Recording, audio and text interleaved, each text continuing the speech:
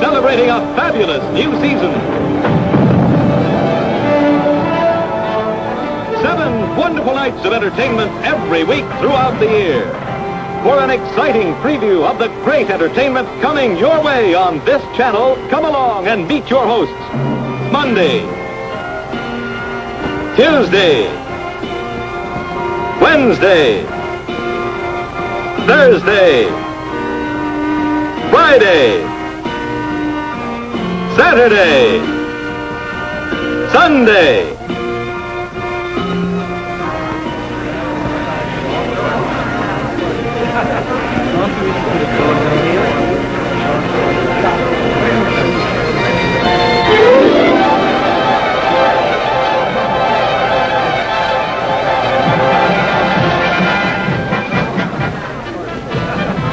Howdy.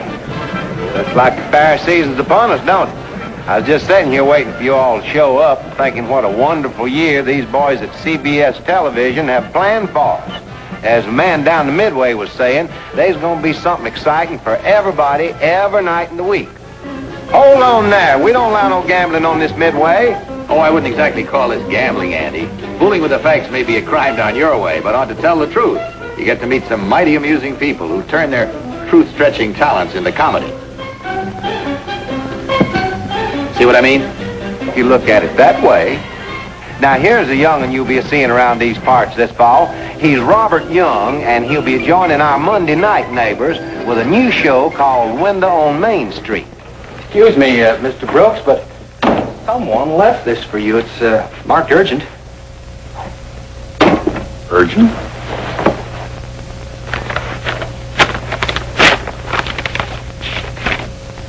Half a letter?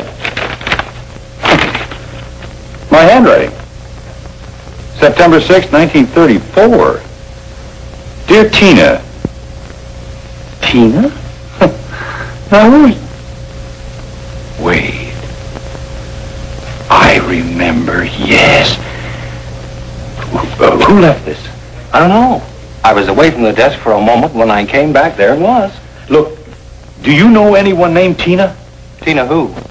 Well, I can't remember her last name. But I must find her. It sure do look like a fine way to spend the evening, don't it? Well, now, what do we got here? Well, if it ain't our old friends Pete and Gladys, and by the looks of things, they're at it again. You mind if I cut in?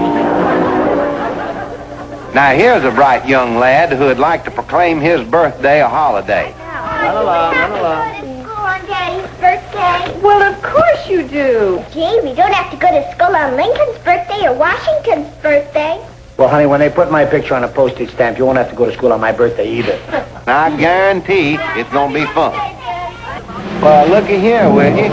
I guess they wasn't fooling when they said our Andy Griffith show will be at our same old spot again this fall. Come along. Come along. How are you? I'm glad you all are. Hi. Hello there, Chester. Otis, how are you? You're looking good. What'd you do, dropping that on the whole town? Just about. Should you ever go looking for gloomy thoughts, you're not likely to find them on Hennessy, and that's a fact. Our likable young neighbor will be setting sail again this fall with the colorful crew of the San Diego Naval Hospital. Here's a right curious-looking show for Monday night. Why, sure, it's I've Got a Secret. Gary never was one to keep a secret for long. He's just trying to tell you he'll be joining our Monday night party come this fall. All right, Gary, now just save your voice for the next act. They can't hear you anymore. If you're looking for a fun-packed night of comedy, be watching Monday. Barney said to excuse him. He's gone on down to see if he can find what all this noise is about on Tuesday night. I appreciate it, and see you soon.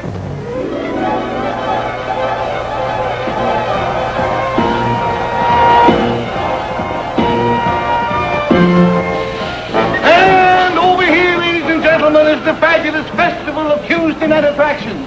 A sensational gathering of personalities assembled here in one magnificent evening of television entertainment. Just one switch of the magic dial is all it takes to see the wondrous... What are you looking at, Buster? Well, Honeykins, don't you remember me? I'm your husband. Why, it is you, Big Daddy. What brings you out to the bright light? It's the baby.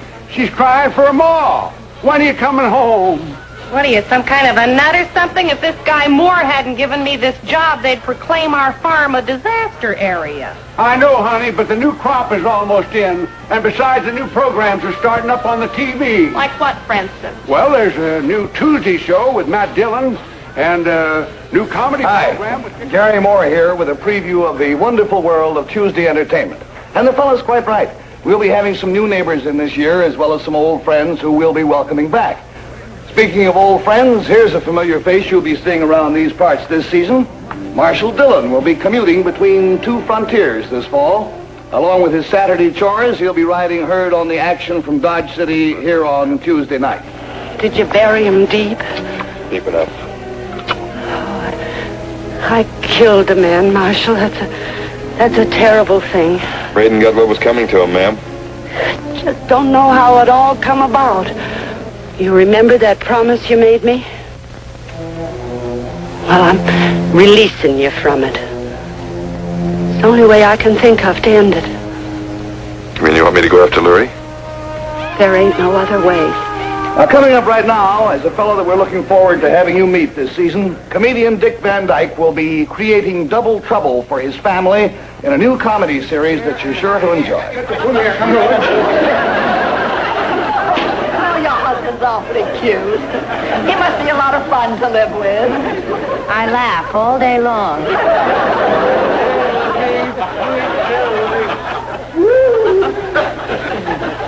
You going home?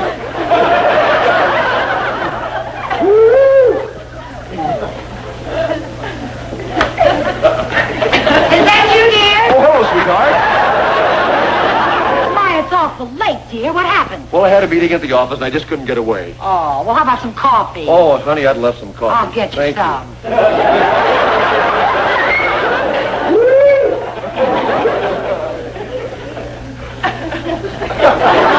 Darling! Marvelous, Dick. And, of course, the schedule. Nice written article. You got away with words, Mr. Major. Smoother than honey on a hot cake. Ichabod, I'm going to make this the newspaper's first big project. Thank you. The Bulletin is going to launch Great-Grandma Hobbs' art career, and we're going to do it right. Looky here.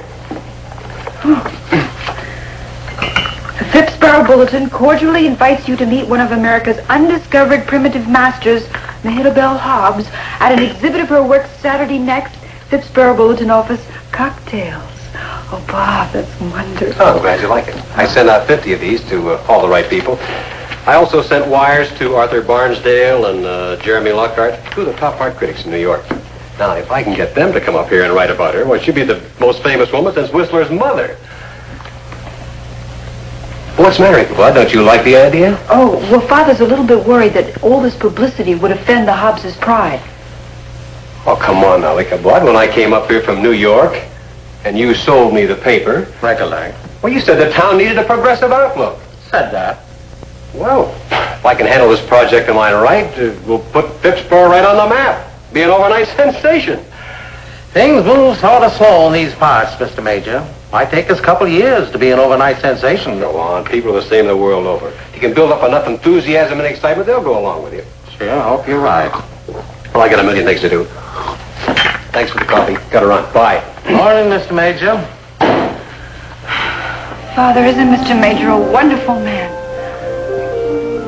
When I look at him through those bright eyes of yours, Abigail, I suppose he's just about the most wonderful man ever there was.